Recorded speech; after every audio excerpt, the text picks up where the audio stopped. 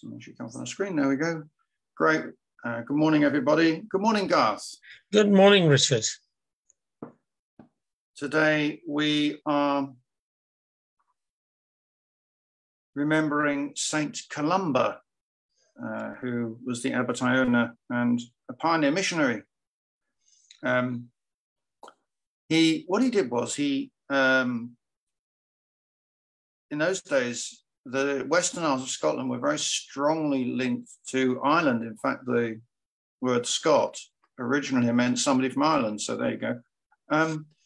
But they based so that, in fact, because from the bottom of Kintyre, you can see the Irish coastline. So people came across and around the islands. It's rumoured that Columba went to Iona because it was an island which was close to Ireland, but he couldn't see Ireland. He was cut off. It's right at the far end of Mull.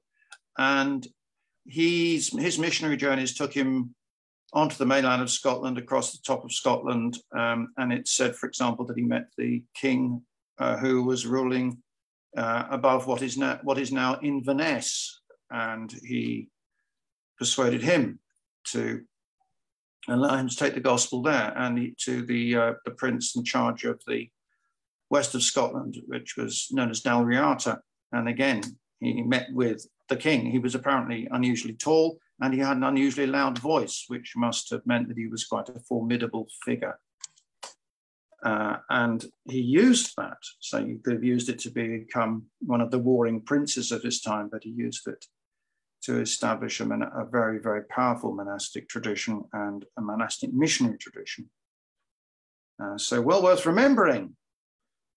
And Garth, you had a very big Jubilee weekend, didn't you, at Tipsley? We did, yes. We had 3 days of open church, and on Saturday we had a Jubilee tea, which was, we had about 76 people at the tea, and that's not in counting the servers. And it was a good time. We sang, St. Peter's wrote a Jubilee hymn. Various people contributed phrases and thoughts. We wrote the Jubilee hymn, which we sang both at the tea and on Sunday. And a copy of the hymn was sent to Her Majesty. And we got a response back from her as well, a very gracious response. Yeah. And the school children recorded the song for us. They sang it. So it was to the tune of Blind One. So, it was a bit of a cheat there, but the words were new. Fantastic. Jenny was telling me about a rug as well. Yeah, there's a rug there that was made by some believers from Muslim background, which had various Christian. The main central thing was the Agnus Dei, the Lamb of God, with the words Ecce on it, and it was presented to Her Majesty when she visited Pakistan in 1984, I think it was, somewhere along that line, 87, I think it was, when she visited. Yeah. Wonderful. And I have a copy of it. And you have a copy of it, and it featured, I think, the idea of this white lamb that was seen by, or supposed to be seen by, Constantine at the Battle of Milton Bridge when he converted to Christianity. That's right, yeah. And the reason that links in with Columba, of course, is because that's Latin Christianity, and Columba was kind of Celtic Christianity. So France and Spain and the UK and Germany essentially experienced a pincer movement, with the Latin Christians coming from one side and the Celtic Christians coming from the other side. That's right. Yeah. So we give very, very grateful thanks to God for that. So we come to morning prayer. O Lord, open our lips, and our mouth shall proclaim your praise. A song of God's blessing. God be gracious to us and bless us, and make his face to shine upon us. That your way may be known upon earth, your saving power among all nations. Let the peoples praise you, O God. Let all the peoples praise you. O let the nations rejoice and be glad, for you will judge the peoples righteously and govern the nations upon earth. Let the peoples praise you, O God. Let all the peoples praise you. Then shall the earth bring forth her increase, and God, our own God, will bless us.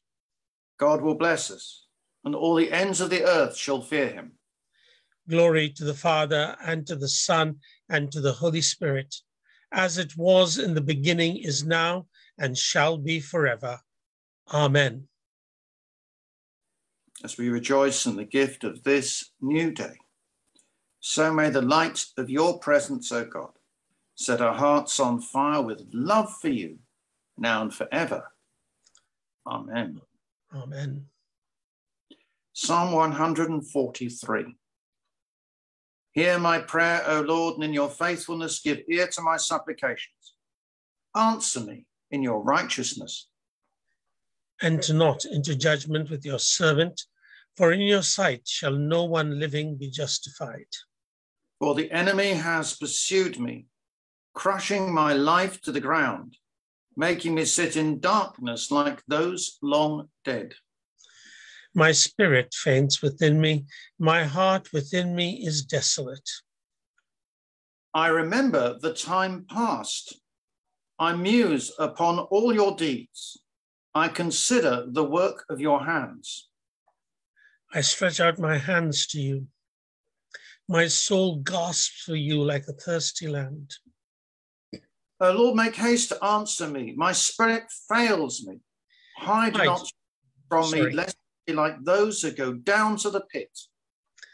Let me hear of your loving kindness in the morning, for in you I put my trust. Show me the way I should walk in, for I lift up my soul to you. Deliver me, O Lord, from my enemies, for I flee to you for refuge. Teach me to do what pleases you, for you are my God. Let your kindly spirit lead me on a level path. Revive me, O Lord, for your name's sake. For your righteousness' sake, bring me out of trouble.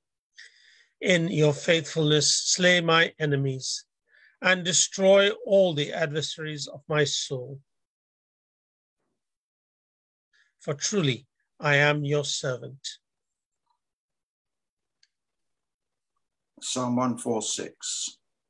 Alleluia, praise the Lord, O my soul. While I live, will I praise the Lord. As long as I have any being, I will sing praises to my God.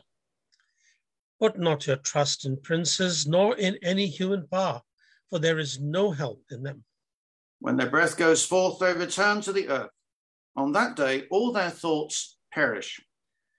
Happy are those who have the God of Jacob for their help, whose hope is in the Lord their God. Who made heaven and earth, the sea and all that is in them. Who keeps his promise forever. Who gives justice to those that suffer wrong, and bread to those who hunger. The Lord looses those that are bound.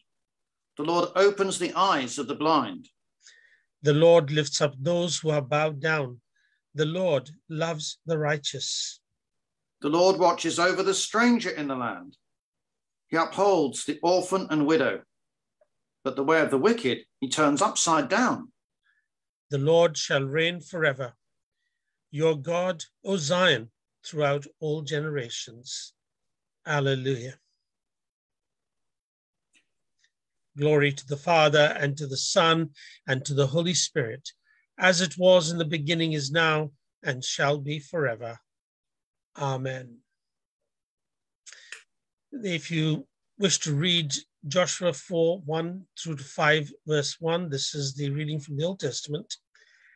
And we will be reading this morning from Luke 9, verses 51 through to the end of the chapter.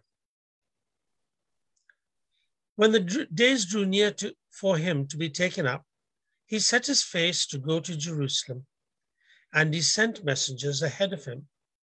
On their way, they entered a village of the Samaritans to make ready for him, but they did not receive him, because his face was set towards Jerusalem.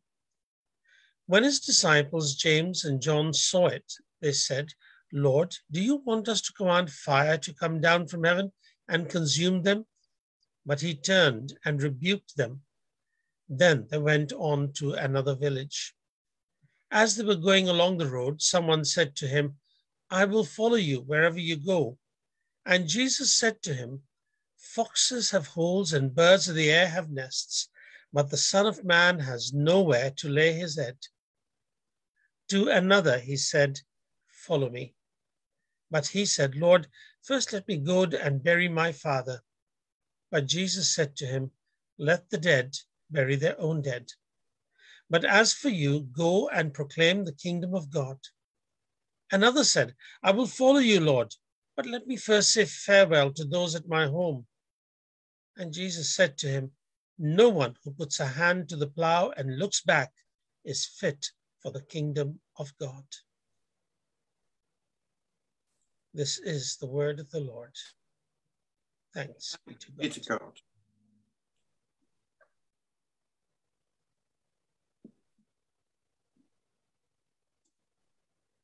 Fear not, for I have redeemed you. I have called you by name. You are mine. Fear not, for I have redeemed you. I have called you by name. You are mine. When you pass through the waters, I will be with you. When you walk through fire, you shall not be burned. I have called you by name. You are mine. Glory to the Father, and to the Son, and to the Holy Spirit. Fear not, for I have redeemed you. I have called you by name. You are mine. Christ gave them as a light to the nations, that his salvation might reach to the ends of the earth. Blessed be the Lord, the God of Israel, who has come to his people and set them free. He's raised up for us a mighty Saviour, born of the house of his servant David. Through his holy prophets, God promised of old to save us from our enemies, from the hands of all that hate us, to show mercy to our ancestors, and to remember his holy covenant. This was the oath God swore to our father Abraham, to set us free from the hands of our enemies, free to worship him without fear, holy and righteous in his sight all the days of our life. New child shall be called the prophet of the Most High, for you will go before the Lord to prepare his way, to give his people knowledge of salvation by the forgiveness of all their sins. In the tender compassion of our God, the dawn from on high shall break upon us, to shine on those who dwell in darkness and the shadow of death, and to guide our feet into the way of peace. Glory to the Father, and to the Son, and to the Holy Spirit, as it was in the beginning, is now, and shall be forever. Amen. Christ gave them as a light to the nations, that his salvation may reach to the ends of the earth. So as we come to prayer this morning,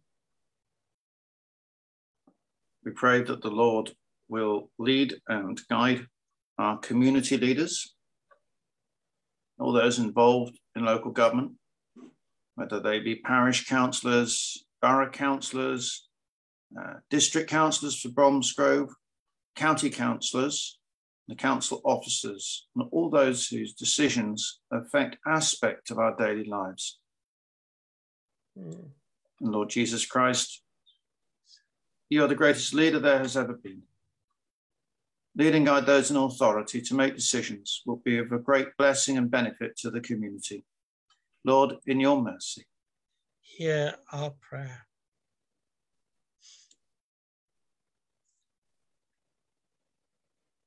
Father, we pray for those who are leaders in the community, who serve the community around them in practical ways, who try to find solutions, who try to work among those who are needy. And we pray for each one of them. We pray for godly wisdom and inspiration, that, Lord, they might be able to find solutions which are right and which are just and which are true. We pray that by your Holy Spirit you will inspire them to continue in their work of service. We pray that they may grow to recognize your hand in the work that they do. Lord, in your mercy, hear our prayer. We pray that the Lord will bless us as we look to reach out into the community we live before the Lord, outreach to children and young people. We pray that the Lord will make us very, very effective in reaching a new generation of people who will lead the church through the middle of the century and beyond. Lord Jesus Christ, we confess we've not always got it right, and we've not always pleased you. You've not always trusted us with people because we've not always been as attractional to you as we could have been. We ask that you will have mercy upon us and that you'll bless the church in Redditch with a new day in which a new generation of people will come and they will learn from the mistakes of the past and take on the best practices of the past and reinterpret them for your future.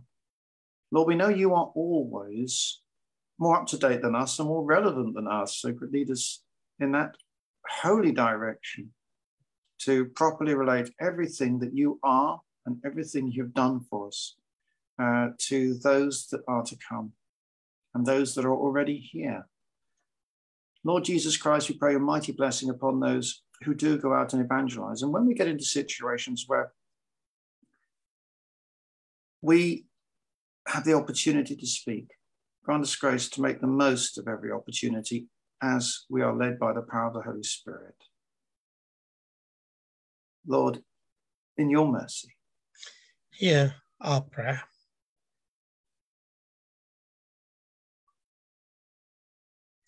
We pray, Father, for the 2 Alpha courses running right now, one on Zoom and one for young people.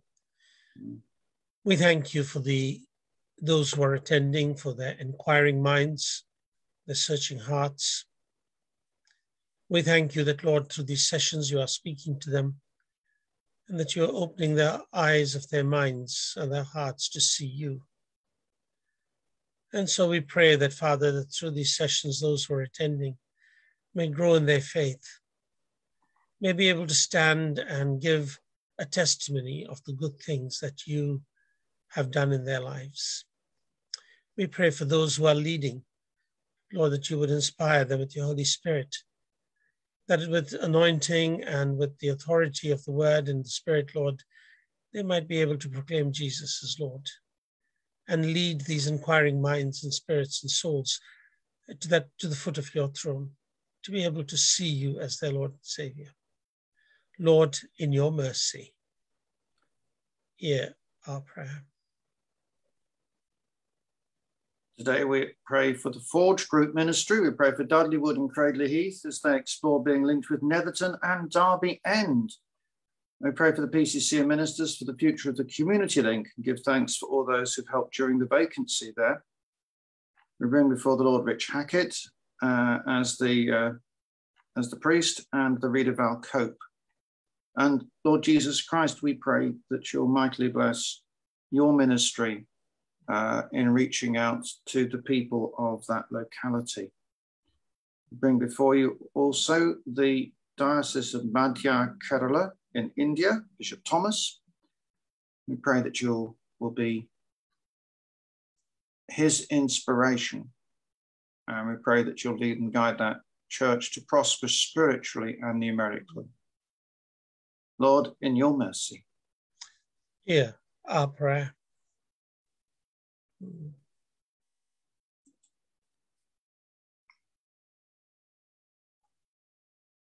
Father, we pray today for our schools that are in our town.